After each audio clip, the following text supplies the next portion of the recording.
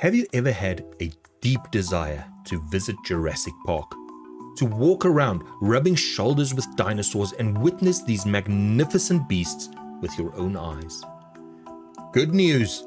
You can in fact see real live dinosaurs, but you may be disappointed. Yes, this is a dinosaur. Using proper terminology, birds are avian dinosaurs, and strange as it may sound, from an ancestry-based perspective, birds are a type of reptile because they evolved from within the reptile lineage. But if you wanted to see non-avian dinosaurs, you're plain out of luck. The closest living relatives to non-avian dinosaurs are crocodilians, crocodiles and alligators, who share a common ancestor within the larger group of ruling reptiles known as archosaurs. Now you might think calling birds dinosaurs is pretty lame, because dinosaurs were terrifying beasts that could Freddy Krueger you in an instant.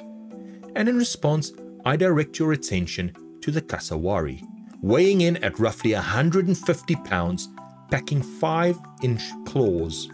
The northern cassowary is considered the most dangerous bird in the world, capable of delivering powerful kicks that can break bones and even, well, you know. So even though you might not be able to see a real live T-Rex or Velociraptor, there are still some of their very distant relatives alive today, and I for one think that's good enough. So if you think Earth is awesome, subscribe for more.